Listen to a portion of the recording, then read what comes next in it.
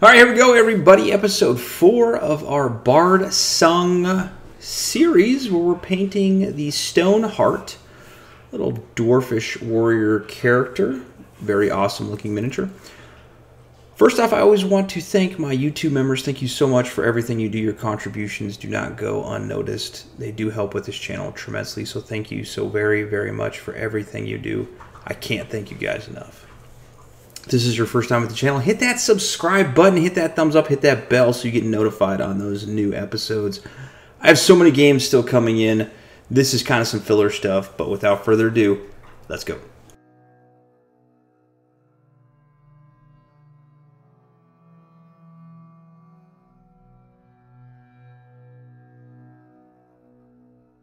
The first thing you're going to do is scrape off all those nasty mold lines. There's one on the side of the face that I really forgot about. You're going to notice it here in a little bit.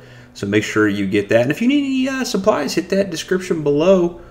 I got links to everything you may need. We're then going to use some sterling mud on the base to get that mud. Let that dry about 15 minutes or so. Once completely dry, hit it with some black primer. Whether you're using some airbrush paint or if you're using some spray can paint, whatever you want to use, but hit it with entire black. Make sure that mud is completely dry before you do this. Next, we're going to take some white. I'm using an airbrush and I'm hitting it from above. Zenith will highlight if you're using spray paint. Same thing, hit it from above, don't overdo it. We're just creating that nice little variant.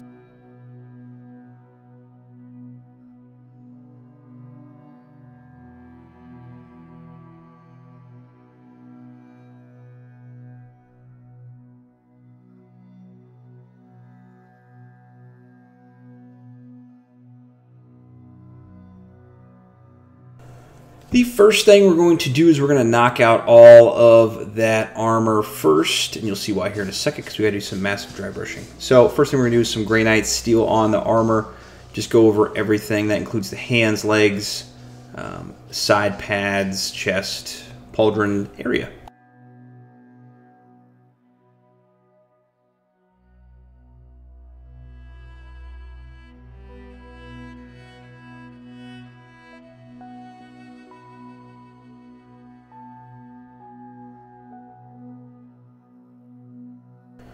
Next, we're going to hit that entire area with some Nuln Oil, really dull it down, and we're going to let this dry.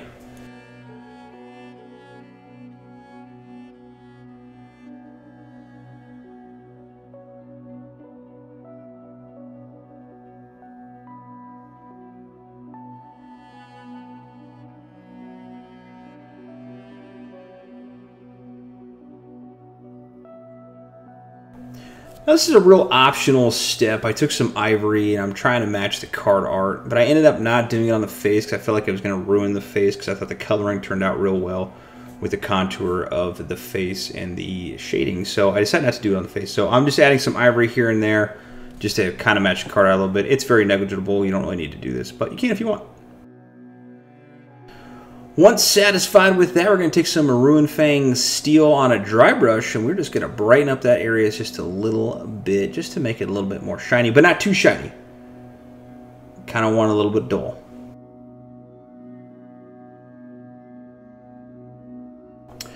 Next, we're going to hit that area on the legs, front and back, with some Tuskgor Fur, very matching the card art type area.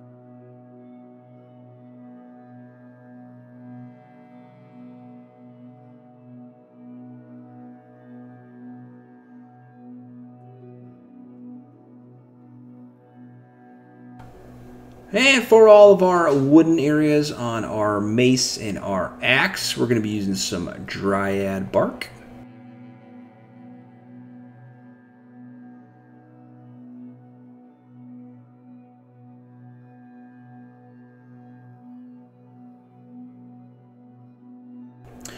For the mace and the axe heads, the instruments of death, we're going to be using some Iron Warriors.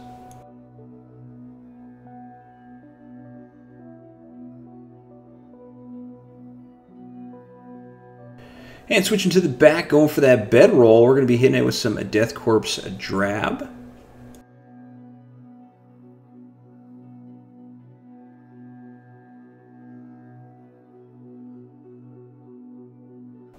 And for our backpack, we're going to be using some Mournfang Brown. We're going to go over this after this dries with some other tone here in a moment, but hit those straps as well on that bedroll.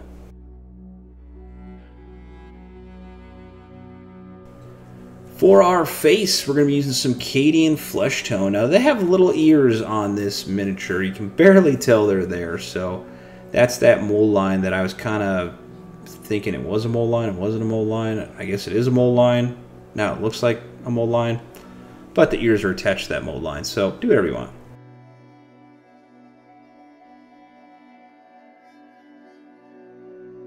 For the hair base color, we're going to be using a little Steel Legion Drab.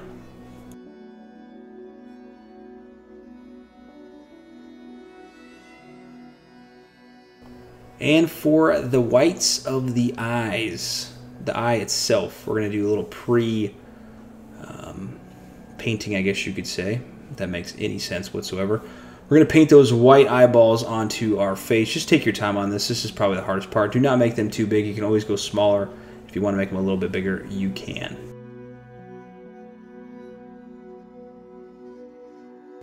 Back to that backpack and straps. We're hitting those buckles with a little bit of Retributor Armour. And that concludes the base colors of our miniature. Moving on to the washes.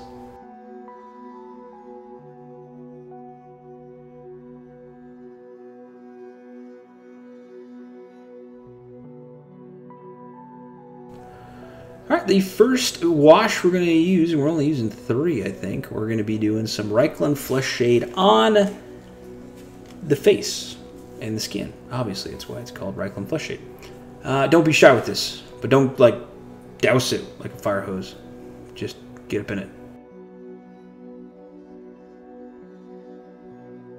Next, we're going to use this on the hair, the brown portions, the backpack, the bedroll, and the red undergarments, I guess you could say. Red pants. We'll say red pants. Yeah, we're going to use the Agrax Earthshade.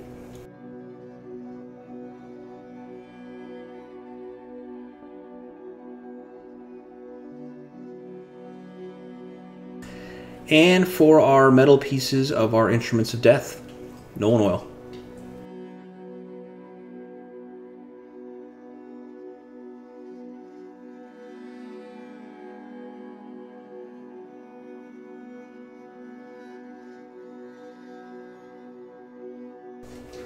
First things first, we're going to do the eyeball pupils. Now, the eyes turned out pretty good. We're not going to try and brighten them up at all. We're just going to put a little black dot in the middle of each eye. Abaddon Black, take your time, please. Next, we're going to be working on the skin, and the first thing we're going to be doing is a reapplication of Cadian Flesgtone. Now, we want to work on the bridge of the nose, cheekbones, forehead, side of the head. And if you're looking at the miniature, that left-hand side, so if you turn your hand and you're looking at that left side of the miniature, you're going to notice there's some indentation on the side of the head. We don't want to get that, just above it. Next, we're going to take a 50-50 mix of Kislev Flesh and Cadian Flesgtone, and again, go over the same areas, but very lightly. You don't want to overload your brush. Very thin paints here. Working on those highlights, do not overdo it. Really work up those tones, let it dry, and then add another layer if you want. And for a final highlight that I did, you can go further than this if you want. I'm using pure Kislev Flesh, and we are just going over the same areas, really focusing on that forehead, the bridge of the nose, the cheekbones, and that side of the head, specifically more towards the top. Really going to give you a nice little tone variation of that skin color.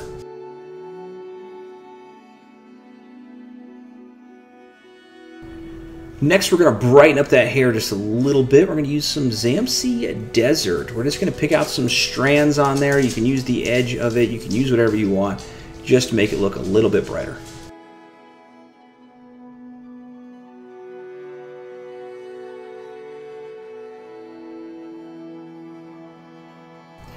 Now, to do a little bit of highlighting on our instruments of death, we're just going to use a nice little dry brush Necron Compound. Nothing crazy, pretty simple.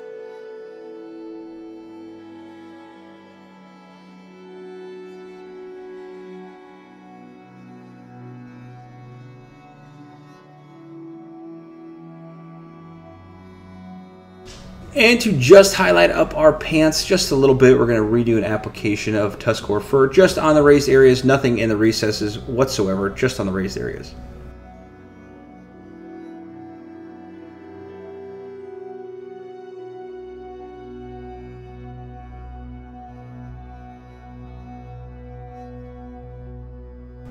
And to change the color of that backpack a little bit, we're going to use a little bit of Doombull Brown and hit those straps in that backpack, leaving a little bit of that original Mournfang Brown underneath and in the recesses just a little bit. Nice little two-tone color right there.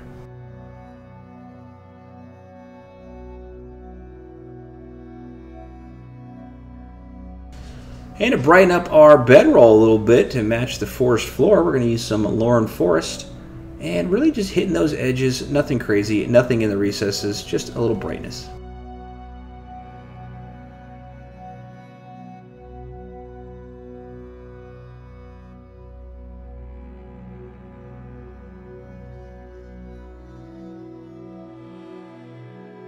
Moving on to the base, because we are done with our main miniature, we're going to hit those ruins spots with a little Gryph-Charger Grey.